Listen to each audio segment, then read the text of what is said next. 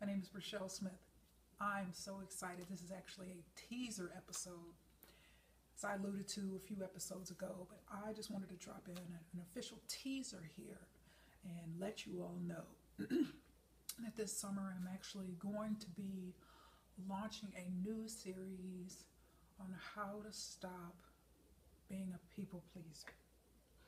Now, the truth of the matter is, we all, again, just human nature.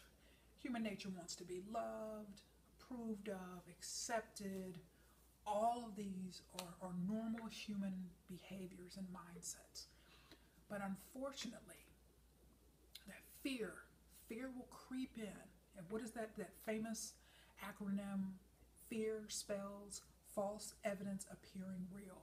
But fear will creep in and convince you that conflict is bad, anyone getting mad at you is bad, you standing up for yourself and being assertive is bad, someone not liking you is bad, someone talking about you is bad, someone not thinking well of you is bad. I mean, I could go on and on and on to what essentially just some of the just circulates on the rotisserie of a people pleaser's mind. Because quite honestly, folks, and for those of you who've known me a long time will tell you, again, I'm a Southern belle. I'm a Southern belle by nature. That's just who I am.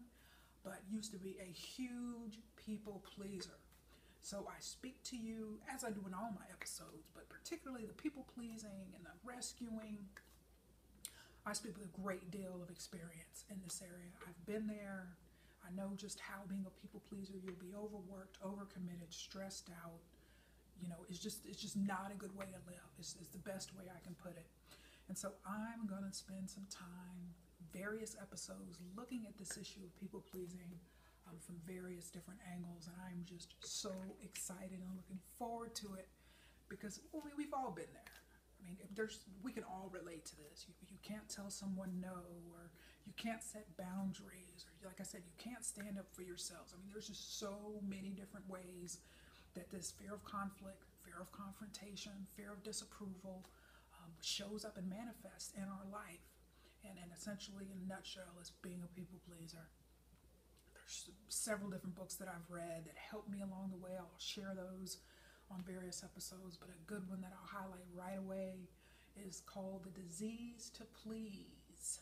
The Disease to Please. And it's a wonderful book that talks about curing the people-pleasing syndrome. So wonderful, wonderful book.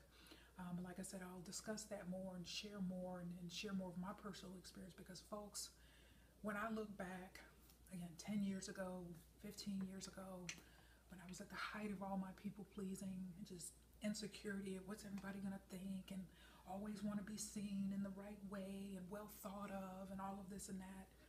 And I just think about the absolute freedom that I have today, the absolute freedom of being secure and comfortable in my own skin. As I often tell people, is once you have your own approval, once you're secure in your own approval, what other people think about you does not matter. And I'm telling you this from personal experience. I can't get on here every time with the goal of impressing you, making you always trying to strive to make sure that you think well of me. Okay, if I'm doing that, I'm in bondage to fear and insecurity and just worries and all of that, because ultimately I can't change, and I can't change what you think about me. I can't get inside your mind and tell you to do this and think that and think this. Trying to create these illusions of perfection and all of that is an absolute waste of time. I'm genuine. I'm going to be real. I don't get on here, being phony or anything like that. And so that's why, again, I'm free enough, I'm comfortable enough in my own skin that hey, it is what it is. I am what I am, take it or leave it. And so, folks, I want you to experience this same level of joy that I know is possible for you. It truly is. Will it be easy? Absolutely not. Is it going to require courage? Absolutely. Is it going to require confidence? Absolutely. It may require confidence that you don't even feel that you have. All right? Years ago, I didn't have the confidence, that I have now. No way. Truly. I mean, I've grown in a lot of areas. And so I'm just looking forward to sharing these lessons and just, again, sharing my own journey of growth to inspire you to know that you don't have to have the disease to please anymore. Yes, do you want to make other people happy? Do you want to make other people's lives better? Do you want to be a good person? Do you want to be a good friend? Do you want to be a good relationship partner? Absolutely. But living as a slave to other people's opinions and thoughts and wishes and whims is no way to live. There's a better way to live, and I can tell you that from personal experience. I mean, I could give you a lot of examples from my own life where, again, the old people-pleasing Rachelle would have handled situations very differently than the way that I handle situations now. Again, just having a lot more confidence and, like I said, being more secure is just really transformed my interactions with people and just my life in general. I would not be as happy as I am if I were still a people pleaser. There's just no other way to say it. I'm free. I'm free to be honest, free to be candid. People may not like it. People may get mad. I may step on some toes. But again, it's all about being real, and it's all for me about truly helping people. Truly about it. And I can't help people if I'm consumed with trying to make sure you're happy and never get mad. Okay? And so there's a very big difference between the two. I mean, I could give you a ton of examples of just how I've handled situations and kind of even take a step back and say, well, man, you know what I mean? Like, even sometimes I'm shocked by myself. And last week, for example, so here at home, so trash pickup is Monday. So rule has always been, and I've lived here, bought my condo almost 8 years ago. Trash pickup day is always Monday. So everyone, we have the waste management does an excellent job. So you put your big waste management, you know, the big trash cans at the end of every driveway. So we all got driveways. It's just a wonderful setup. So put your trash there. So when I'm coming home from the gym last Monday, one of my neighbors has placed a black big trash can blocking my driveway. Okay, my own recycle trash bin and regular trash are on the side of my driveway, obviously. But there's this black one that's centered right there in the middle of my driveway. So the old Rachelle would have been like, well, you know, let's just all get along. Let's just whatever.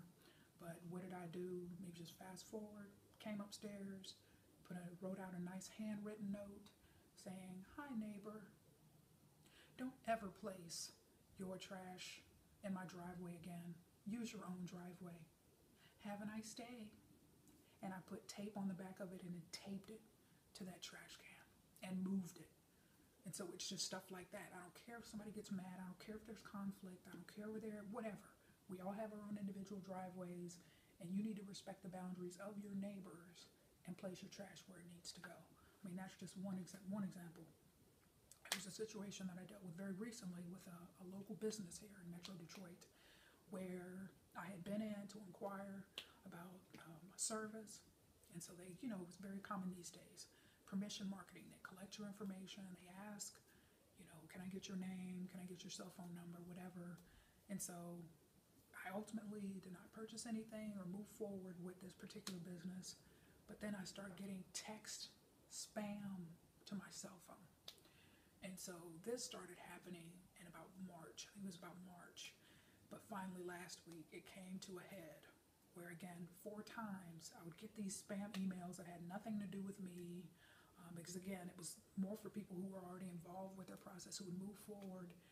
And I'm thinking, okay, and I can't remember exactly who said it, but essentially there's a famous saying of, if you ask someone to do something or stop doing something 3 times, at that point you're basically negotiating with yourself, okay? Because the person obviously is just not responding. And so I had sent 4 different text replies saying, take my number off this, take my name off this, to no avail. And so what did I do?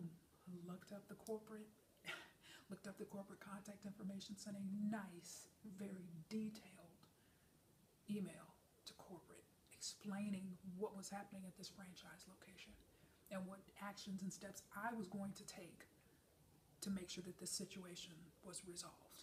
Because, again, I've been mentored by attorneys. I know some wonderful attorneys, and then I'm just, you know, I always know my rights in a situation.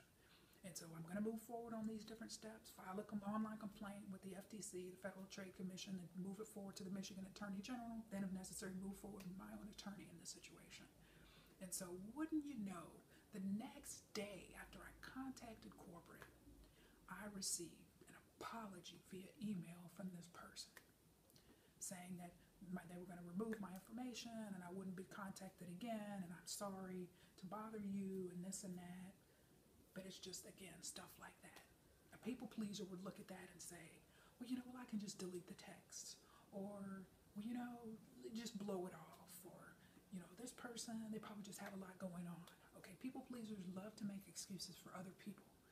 But the bottom line is, we need to recognize what we deserve in life. We deserve to be treated well. We deserve for our boundaries to be respected.